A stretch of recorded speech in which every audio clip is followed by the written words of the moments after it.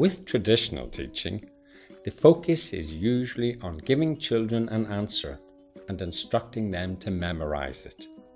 With a problem tree, however, we don't give children the answer. Instead, we show them the problem, and the teacher's job is to help the children to think for themselves. A problem tree encourages children to identify the links between cause and effect. It's a tool that trains them to think analytically. The emphasis is on understanding the problem properly first. Only then will children be in a position to create solutions by themselves.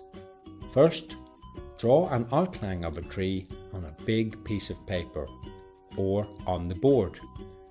Make sure the children recognize that the picture is a tree.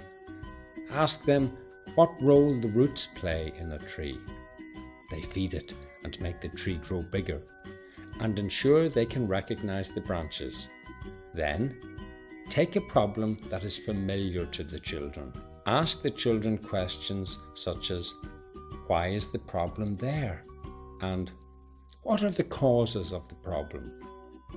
Encourage the group to think more deeply by asking, why do you think that?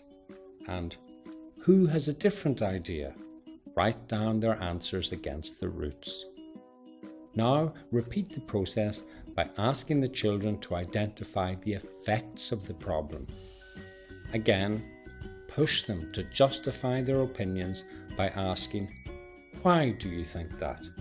And who has a different idea? Write down their answers against the branches. Once the diagram is complete, ask the children to explain the whole thing to you. Now, let's see some more examples of how we can use a problem tree.